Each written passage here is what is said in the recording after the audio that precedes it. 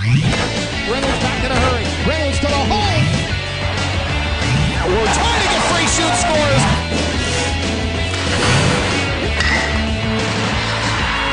To Keisha Granberry on target. Lundy to the house. Touchdown, Virginia.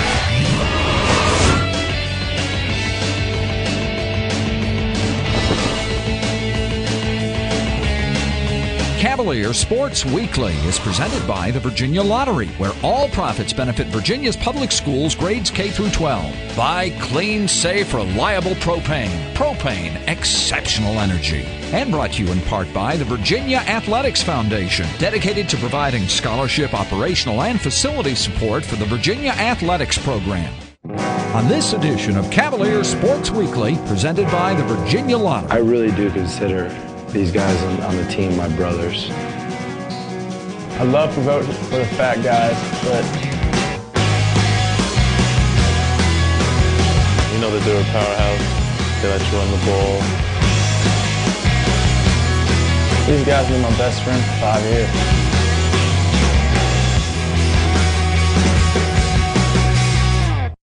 Welcome to Cavalier Sports Weekly. I'm Bart, number 62 on the football team. This week we have a special on the Music City Bowl in Nashville, Tennessee. We're going to take a look at the Virginia and Minnesota matchup. We have a senior send-off special and then the players' picks for the best play of the year. So let's kick off the show with my pick for play of the year. The Play of the Week is brought to you by SunTrust Mortgage. We make the American dream come true every day. Best play? Let's go for Nate Lyles. I like the guy, man. He just plays hard, so he deserves the best play of the year hit. Yeah, go to Nate Lyles. Hollenbach fakes the inside handoff. In the pocket, throws. JoJo Walker. Oh, he makes the catch at the 36-yard line, but Nate Lyles leveled a hit. Coming up next. I think this is the best team, Minnesota, that we've played in a bowl game so far.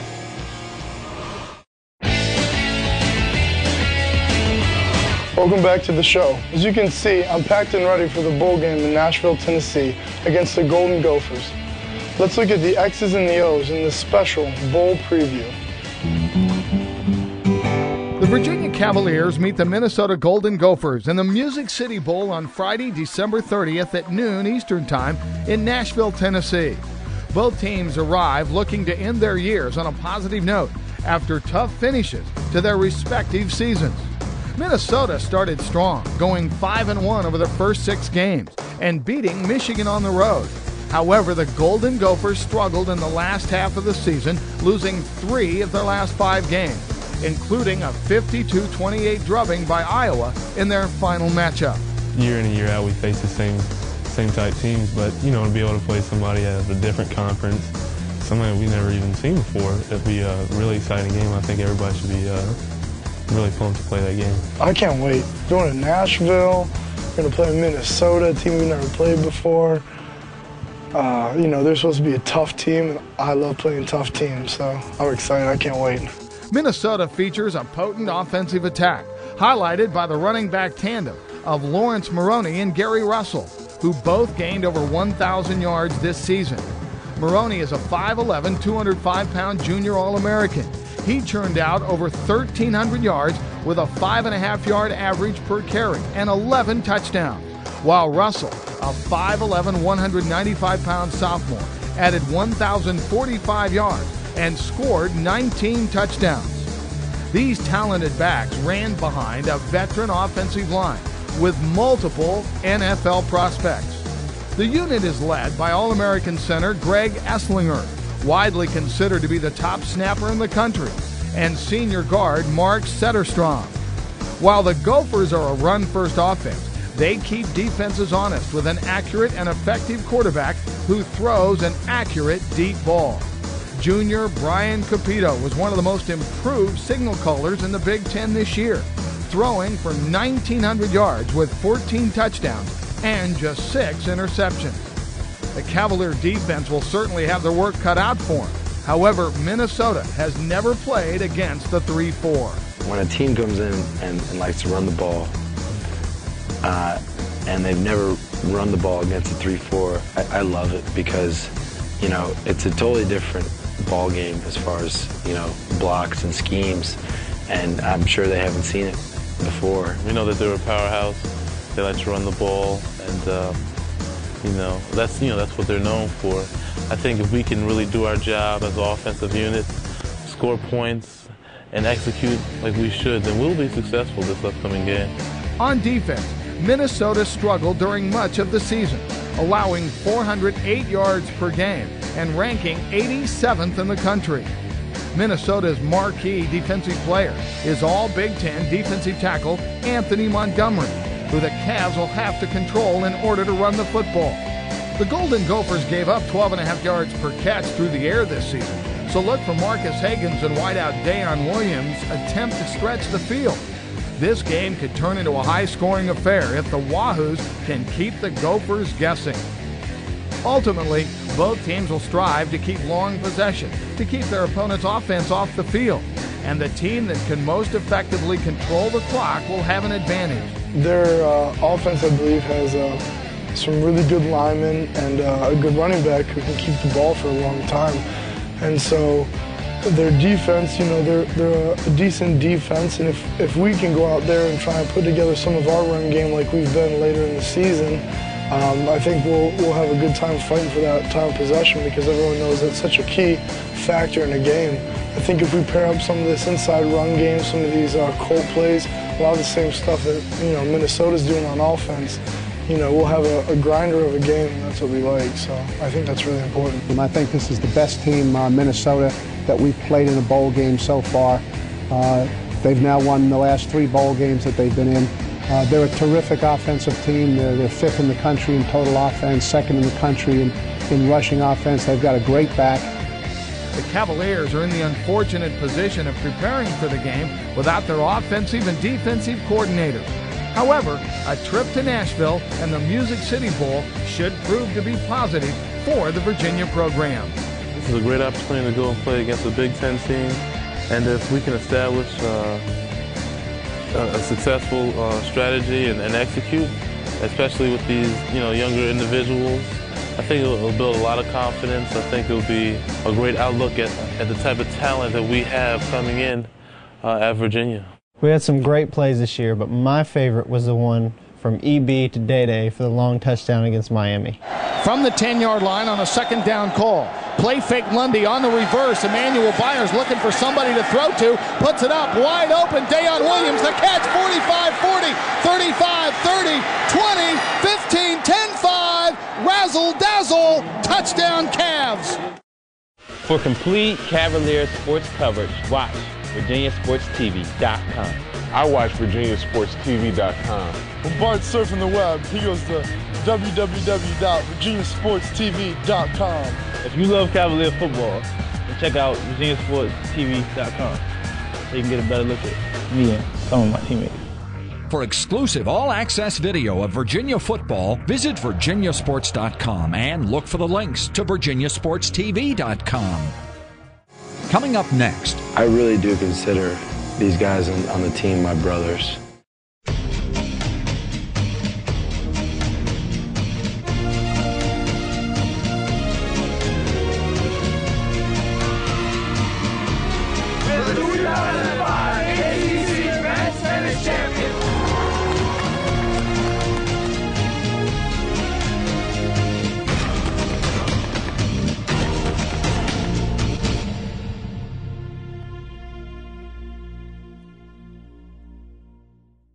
It's bowl time again. Nashville's holiday tradition, the 8th annual Gaylord Hotels Music City Bowl presented by Bridgestone, continues to provide the best in college football action as the Virginia Cavaliers take on the Minnesota Gophers. See the ACC and Big Ten square off as Virginia's dynamic quarterback Marcus Hagans tries to keep pace with Minnesota's Lawrence Maroney and the highest scoring offense in the Big Ten.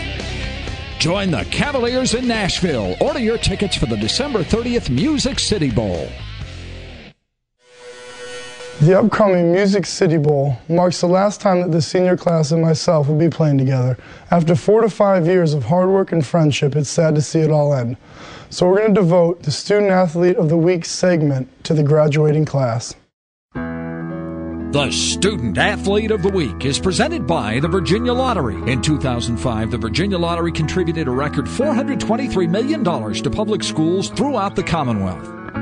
I've had this opportunity to really play with, this senior class, including the one that's even ahead of me. The whole time it's just been a great experience. Wally Lundy,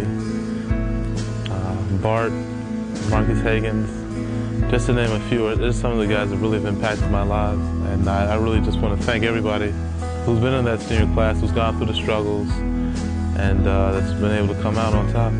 Those are the guys I've fought and sweated with, for the past 5 years, 4 or 5 years, through and through. No matter how hard it got, those guys were always there, and they're still here.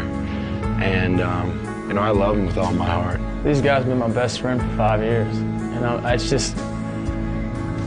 I can't describe how it's going to be to leave these guys because they've been my family for so long. From Brennan, I've lived with Brennan for 3 years. We've dressed up together every year for Halloween.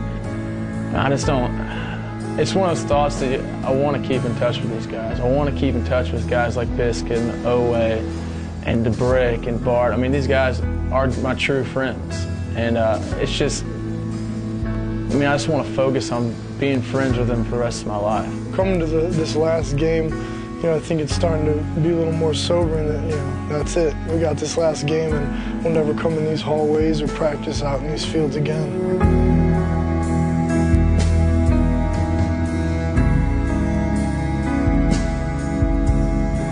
Marcus may be heading for the first down, 10-5, goal line, touchdown. They are the team. It's hard not to learn from those guys. They've been around a long time, they know a lot. And it's a neat group of guys too because, they don't just take that and run with it. They're very helpful to the younger guys and you just kind of fall in line and they lead by example and it's very valuable to have them around.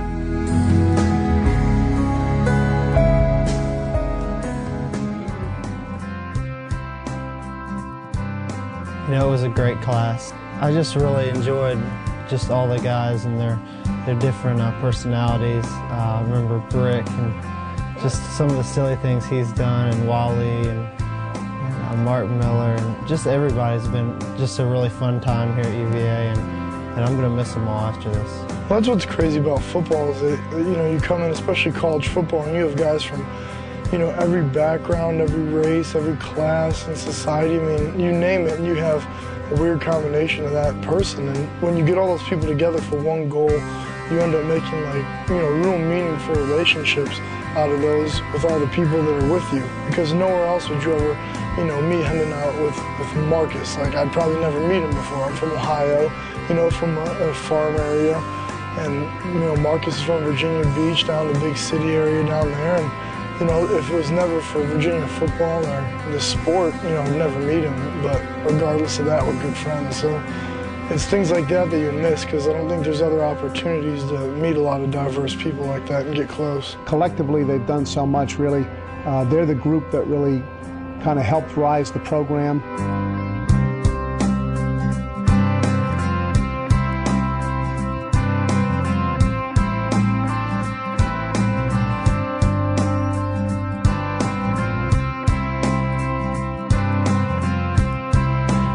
I really do consider these guys on the team my brothers, and there's not anything in the world I wouldn't do for them.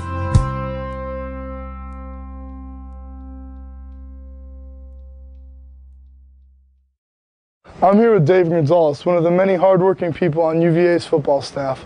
Former players and alumni alike help to support the team and keep the program going. Just recently, Charles McDaniel donated a brand new truck to the equipment staff to help haul our equipment to games both here and away. And that's our feature for the week. Dave, take it away.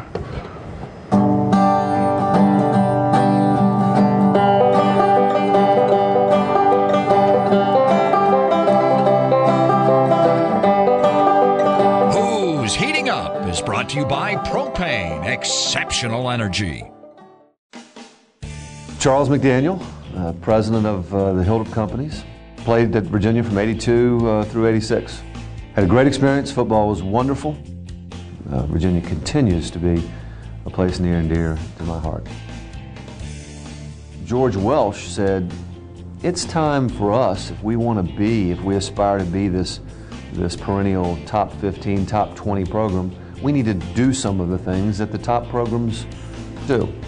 One of those things just happened to be have a truck for the equipment, for the transportation of equipment to practices and on away games. A truck wouldn't come to many people's mind unless you're in the trucking business. A truck is not exactly what you're thinking. Let's give a truck to the university. It was perfect for me. Hi, I'm Mike Stroud, equipment manager for the Virginia Football Cavaliers. The equipment staff, we have a huge challenge here, getting everything back and forth from the game site. When you've got a Division I program with 90 guys going up and down the road, and there's a lot of equipment.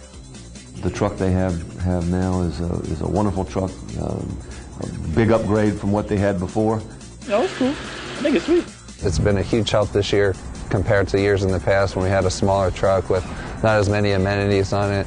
They kind of catered the truck to our specifications and made it the size that we needed it. The truck is something that's a billboard that goes all over. This truck is also a great marketing device for the University of Virginia.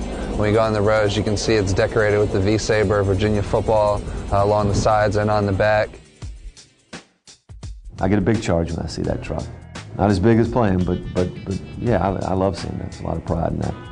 I have a lot of respect for the people in the equipment room. It's a thankless job, but they're the ones that make it happen every day. And the truck is a small thank you to them and to the university and to the football program and the athletic department for what it's done for me. Find out why more people are choosing clean, safe, reliable propane. Visit usepropane.com. Propane, exceptional energy. Mike Johnson's run in Syracuse was awesome for me because that play I was pulling on and lead blocking, and I made that play I barely made it in time for him to run, so I felt like I had some involvement in that. And that's always a nice, satisfying feeling for a lineman when you can help spring a big play like that. So it was a 38, something like that, Boston, Syracuse. I had a good time with that one. Otto Anderson in the slot near side, and the handoff Michael Johnson, and Johnson slips around to the outside, 35-40, goodbye, 50, 40, 35, 30, 25, 25, goal line, touchdown, Michael Johnson! I'm Sean Singletary. Stay tuned for more highlights on Cavalier Sports Weekly. I want to be amongst the best. I want to continue to compete against the best, but most importantly, I want to beat the best. Reynolds for the three, bucket! So many people ask questions about why, and I always ask questions, why not? Unbelievable! You fans, join us for the last ball in U-Haul as we play for the Loyola Greyhounds.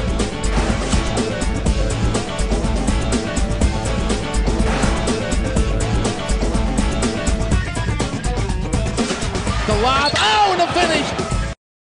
Play of the year would have to be, I would say, Brendan Schmidt's interception. You don't get to put his hands on the ball a whole lot, and it was pretty exciting to see him to catch. He actually caught the ball, so it was pretty exciting. My vote for play of the year would be when number 96 saw a ball tipped up in the air by Ahmad Brooks and snatched it out of the air and caused an interception. And it was a pretty big play. I've never seen too many plays like that in my day, so I got to give it to that guy. DeSanzo out of the shotgun to throw. Third down, that ball batted up in the air, and it's going to be caught and intercepted. Brendan Schmidt, it fell right in his lap. Welcome back to the show. The men's basketball team traveled to Gonzaga Saturday night. Let's take a look at the game action. The Virginia basketball game story is presented by the Virginia Athletics Foundation. 14-17 in the first half. The Bulldogs lead at 9-6. Off the screen. Singletary down the lane. Inside floater. Book it. Yeah, he's really quick. He's going to present problems for Gonzaga on the defensive end. Dogs back by one. Singletary wants the three. Goes to the right. Boom. Hit it. Singletary just taking over the game. Singletary wants the answer. Fell down and he hit it. Singletary is just having a great first half. He's got 14. Shot no good. Michalowskis the rebound. The release. Singletary behind the back. Sean wants the three. 22 feet. Splash. Singletary 3 threes in the first. 29-24. In the games that we've played with him in the lineup, or teams that just flow up and down, we've gotten the ball. We may not always got conversions, but we've gotten the ball up better than people give us credit for. Reynolds with a crossover. Reynolds trying to split the defense. Elevates. Jumper good. JR took Ravio inside. He's going to have the lead back 61-59. Deanna's got him. They bring it to Rivo. Rivo spots for the three. Got it. Rivo, his fifth three. It came at a great time. And a technical foul on JR Reynolds for arguing a call. It wasn't because he yelled at the ref or taunted him or swore or anything like that. It was a basketball contact technical. Now to Morrison. Morrison gets around Joseph. Inside, elevates. Jumper good. He's extremely smart and intelligent a player that he can draw fouls. And he was more determined at what he was trying to do than we were at stopping him in the late stages of the game. You're playing one of the best teams in the country in their gym, coming out of finals, and you got to play your behind off in order to give yourself a chance to win. And we didn't do that for the 40 minutes that the game was played. Why not take a shopping break with the Virginia Cavalier men's basketball team and buy a basketball holiday family 4-pack? The Cavaliers will play Loyola December 23rd. Your holiday family 4-pack includes 4 tickets to the game, 4 hot dogs, 4 Pepsi drinks, and 4 popcorns. Last season, this package sold out in 3 days. Don't miss your chance. A holiday family 4-pack is available for only $50. You can order at virginiasports.com or call 1-800-542-UVA1. My vote for Play of the Year is Jonathan Stupar's catch in Florida State. I'd love to vote for the fat guys, but Brennan, I can't give it to you, man. I'm sorry. Stupar had a lot better catch. Could have gave it to Fontel on that catch against Boston College, but we lost the game, so I got to know that one. So I think the play of the year has to go to Stupar. You know, Florida State game, you know, history right there. I think that really just we came out with a head of steam there, and Marcus was out there making a play like he always does, and found Stoops in the back of the end zone, and it really just made sent a message to Florida State that, you know, we scored first and we're here to play. First and 10, 22-yard line, far side hash mark. Higgins rushes out of the pocket. Higgins looks to throw, end zone, and it is caught. Far side, touchdown, Virginia.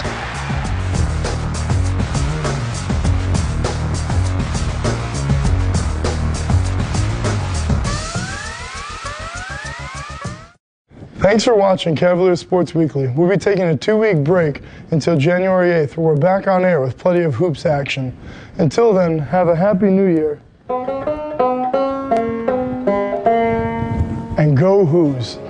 Cavalier Sports Weekly is presented by the Virginia Lottery, where all profits benefit Virginia's public schools grades K through 12. Buy clean, safe, reliable propane. Propane, exceptional energy. And brought to you in part by the Virginia Athletics Foundation, dedicated to providing scholarship, operational, and facility support for the Virginia Athletics program.